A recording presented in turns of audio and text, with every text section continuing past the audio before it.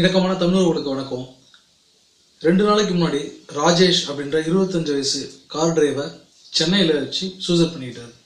அதுக்கு காரணமா சொல்லப்பட்டது அவரோட வாக்குமூலமா அவரோட வீடியோவிலேயே, அதாவது ஒரு போலீஸ் ஆஃபீஸர் வந்துட்டு தன்னை தப்பா பேசினாரு, தன்னை வந்துட்டு கெட்ட வார்த்தைகளை திட்டினாரு.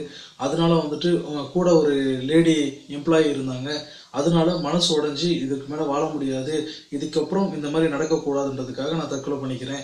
ஏற்கனவே வந்துட்டு லாஸ்ட் இயரும் இதே மாதிரி ஒரு டிரைவருக்கு நடந்துச்சு, அதனால என்னோட மரணம் மட்டுமே வந்துட்டு முடிவாக இருக்கட்டும், இதுக்கப்புறம் இந்த மாதிரி ஒரு நிகழ்வு நகரக்கூடாது அப்படின்றதுக்காக நான் தற்கொலை பண்ணிக்கிறேன் அப்படின்னு சொல்லிட்டு ஒரு ஸ்டேட்மெண்ட்டை வீடியோவாக கொடுத்துட்டு அதுக்கப்புறம் ரயில்வே ட்ராக்ல தலையை துண்டிக்கப்பட்டு இறந்து போனது.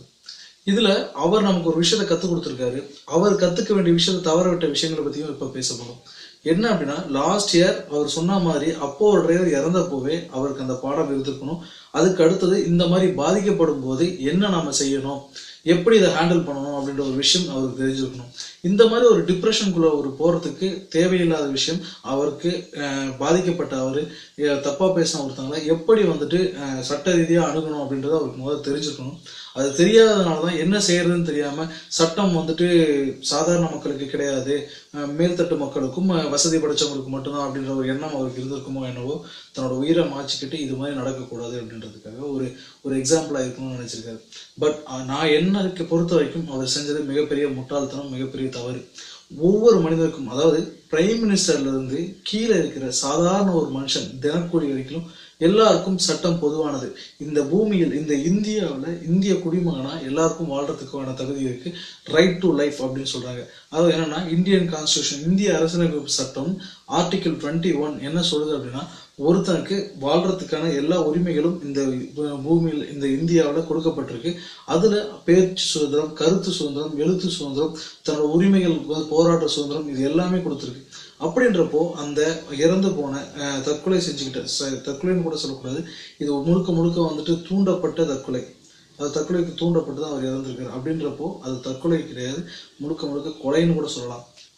அப்படி இருக்கும்போது என்ன செஞ்சிருக்கணும், சாதாரணமா அவர் ராஜேஷ் அந்த இடத்துல இருந்து என்ன செஞ்சிருக்கணும் அப்படின்றத பத்தி தான் பேச போறோம்.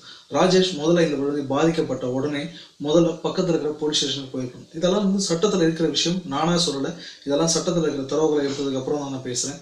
முதல்ல ராஜேஷ் இந்த மாதிரி பிரச்சனைகளை சந்திச்சதுக்கு அப்புறம், தவறான வார்த்தைகளால வந்துட்டு பாதிக்கப்பட்டதுக்கு அப்புறம், தற்கொலை எண்ணம் மனசுக்குள்ள தோணுனதுக்கு அப்புறம், முதல்ல வந்துட்டு இந்த ராஜேஷ் நேரடியா பக்கத்துல இருக்கிற போலீஸ் ஸ்டேஷனுக்கு வந்துட்டு அப்ரோச் பண்ணிருக்கணும். போலீஸ் ஸ்டேஷனுக்கு அப்ரோச் பண்ணி, இந்த மாதிரி ஒரு போலீஸ் ஆஃபீஸர் என்னை தப்பா பேசினாரு, இதனால வந்துட்டு நான் தற்கொலைக்கு வந்துட்டு முயற்சி பண்ற அளவுக்கு, தற்கொலையின் எண்ணம் தோன்ற அளவுக்கு அவர் வந்து என்ன த்ரெட்னிங் பண்ணாரு, தூண்டினாரு அப்படின்னு சொல்லி, தற்கொலைக்கு தூண்டுறதும் வந்து குற்றம் தான். அதன்படி அவர் கூட செக்ஷன் 306ல அவர் மேல வந்துட்டு கம்ப்ளைண்ட் ஃபைல் பண்ணிருக்கலாம்.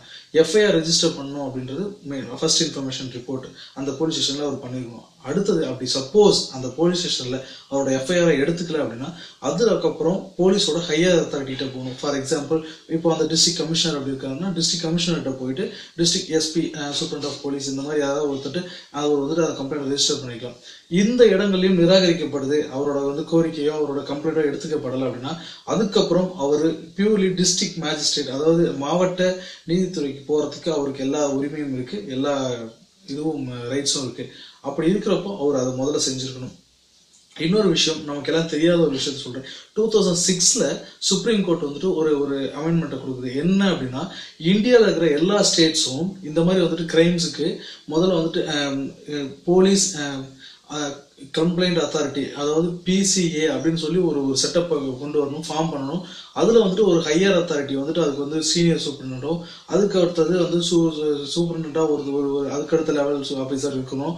அவங்க வந்துட்டு இந்த மாதிரி பிரச்சனையை வந்துட்டு இம்மிடியேட்டா கேட்டு அதுக்கு ஆக்ஷன் எடுக்கணும் அப்படின்றது சொல்லப்பட்டிருக்கு. அதையும் அவர் செஞ்சுக்கலாம். அதாவது நான் சொன்னேன் இல்லைங்களா, அது மாதிரி போலீஸ் கம்ப்ளைண்ட் அத்தாரிட்டி PCA கிட்ட சொல்லிக்கலாம். சப்போஸ் பை லக் என்னன்னா, நம்ம இது வரைக்கும் அந்த சுப்ரீம் கோர்ட்டோட ஜட்மெண்ட்டை எடுத்துக்கிட்டு ஒன்லி 18 ஸ்டேட்ஸ் மட்டும்தான் அதை வந்துட்டு இம்ப்ளிமெண்ட் பண்ணியிருக்காங்க. அந்த ஸ்டேட்ஸ்ல நம்ம ஸ்டேட் இல்லை. இருந்தாலும் நான் முன்னாடி சொன்ன மாதிரி ஒரு போலீஸ் ஸ்டேஷனுக்கு போயிருக்கலாம், போலீஸ் ஸ்டேஷன் போயிட்டு அங்கே எஃப்ஐஆர் ஃபைல் பண்ணிக்கலாம். அப்படி இல்லைன்னா அடுத்து ஹையர் அத்தாரிட்டி எஸ்பியோ இல்லை கமிஷனரோ பார்த்து கம்ப்ளைண்ட் ரெஜிஸ்டர் பண்ணிக்கலாம். அப்படியும் இல்லை அப்படின்னா அவர் நிச்சயமா இந்த மாதிரி, அதாவது நான் இதுதான் எதுக்காக சொல்றேன் அப்படின்னா, இவ்வளவு தூரம் ஏன் போகணும், இதெல்லாம் தேவையா அப்படின்னு உயிரை மாச்சிக்கிற அளவுக்கு ஒருத்தனுக்கு தைரியம் இருக்கிறப்ப, அவன் வாழ்றதுக்காக போராடுன்ற தைரியம், உண்மையிலேயே உயிரை போக்கிக்கிறது தான் மிகப்பெரிய தைரியம் வேணும். அப்படி பார்த்தா அவன் பெரிய தைரியசாலி. அவனுக்கு சரியான அணுகுமுறைகளும் சட்ட ஆலோசனைகளும் இருந்திருந்தா நிச்சயமா இதை செஞ்சிருப்பான். அந்த ராஜேஷோட இழப்பு இனி நடக்கக்கூடாது அப்படின்னா எல்லாரும் சட்டத்தை தெரிஞ்சுக்கணும். தயவு செஞ்சு இப்போ நான் சொன்னேன் இல்லையா, இந்த ரிஜிஸ்டர் பண்ணுறது, இந்த மாதிரி பல விஷயங்கள் எல்லாருக்கும் மனிதனாக பிறந்த இந்தியாவில் ஒரு குடிமகனாக இருக்கிற எல்லாருக்கும் வாழ்றதுக்கான உரிமை, ரைட் டு லைஃப் இருக்குது. ஸோ நம்மளுக்கு ஒரு போலீஸ் ஆஃபீஸர், ஒரு பிரைம் மினிஸ்டர், ஒரு ஒரு நாட்டோட முதல் குடிமகன் சொல்கிறவங்க எல்லாருக்குமே என்ன உரிமை இருக்கோ அதே உரிமை சாதாரண தினக்கூலிக்கும் இந்த பூமியில் வாழ்கிற அந்த இந்தியாவில் வாழ்கிற பிச்சைக்காரனுக்கும் இருக்குது. ஸோ எல்லாரும் சமம் தான் சட்டத்துக்கு முன்னாடி. இந்த சட்டம் இன்னைக்கு வந்துட்டு மூடி மறைச்சிட முடியும், கம்ப்ளைண்ட் வந்துட்டு வாங்க மாட்டோம்னு சொல்கிற அளவுக்குலாம் எதுவும் இல்லை. இன்றைக்கி மீடியாலாம் பெரிய விஷயமா இதை பேசுவாங்க. நிச்சயமாக மீடியாலாம் இன்றைக்கி ஸ்ட்ராங்காக இருக்குது. என்ன ஒரு பக்கம் மீடியா தப்பான விஷயங்கள் நடந்துட்டு இருந்தாலும் ஒரு பக்கம் நல்ல மீடியாக்கள் இருக்க தான் செய்யுது. ஸோ அவங்க சப்போர்ட் நிச்சயமாக நமக்கு கிடைக்கும். தயவு செஞ்சு ராஜேஷ் மாதிரி இன்னொரு பிரச்சனையை கொண்டு வந்துடாதீங்க. ராஜேஷ் மாதிரி எந்த ஒரு அவேர்னஸும் இல்லாமல் யாரும் இருந்துடக்கூடாது. அதுக்காக தான் இந்த வீடியோ பண்ணணும்னு நினச்சேன். தயவு செஞ்சு இந்த ரைட் டு லைஃபை யூஸ் பண்ணுங்கள். உங்களுக்கு ஏதோ பிரச்சனை அப்படின்னா இந்த போலீஸ் இந்த மாதிரி பண்ணுறாங்க அப்படின்னா, போலீஸ் மட்டும் இல்லை, கவர்மெண்ட் அத்தாரிட்டிஸ் யாராக இருந்தாலும் சரி, அவங்க துறை சார்ந்த அலுவலர்கிட்ட போயிட்டு கம்ப்ளைண்ட் ரெஜிஸ்டர் பண்ணுங்கள். கம்ப்ளைண்ட் ரெஜிஸ்டர் பண்ணணும்னா ஹையர் அத்தாரிட்டி கொண்டு போங்க. ஹையர் அத்தாரிட்டியும் அதை கண்டுக்கல அப்படின்னா டிஸ்ட்ரிக்ட் மேஜிஸ்ட்ரேட் போங்க. நிச்சயமாக அவங்க ரிப்ளை பண்ணுவாங்க. ரிப்ளை பண்ணல அப்படின்னா ஏதாவது ஒரு மீடியாவுக்கு ரீச் பண்ணுங்கள். ஹியூமன் ரைட்ஸ் கமிஷன் இருக்குது, இதெல்லாம் போக ஹியூமன் ரைட்ஸ் கமிஷனுக்கு அப்ரோச் பண்ணுங்கள். நிச்சயமாக ரிசல்ட் கிடைக்கும். அதுக்காக விலை மதிப்பில்லாத உயிரை துச்சமாக நினச்சி தற்கொலை முயற்சி பண்ணாதீங்க.